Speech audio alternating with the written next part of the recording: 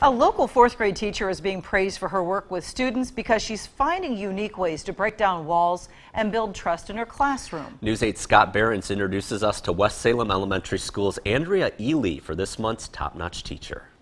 I love fourth grade. Andrea Ihle has taught fourth grade for the past 14 years. How did it feel when you were in that reading zone, Porter? I've always loved being around kids. So when I was young, I worked at a daycare center. I did a lot of babysitting. But Ihle never thought she would be a teacher. So then in college, I actually had a different major. I was going to do some communications. It didn't take her long to realize she was meant to be in a classroom. Boys and girls, we're going to shift from math, or from reading into math. So right here, here's your objectives. You're going to correct the 2 homework practice sheets.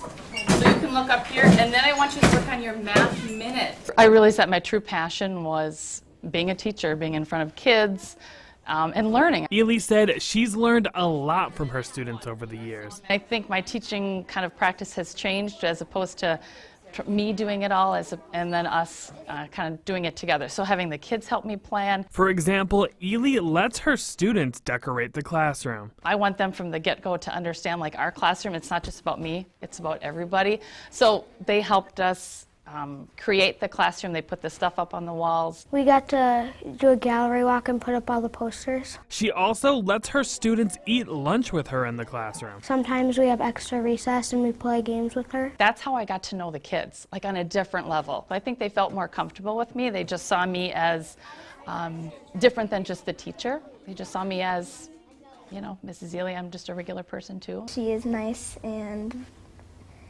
she helps us learn in very different ways. And even though Ihle didn't think she would be a teacher, she can't imagine doing anything else. I'm from here, so I was a Panther as a kid.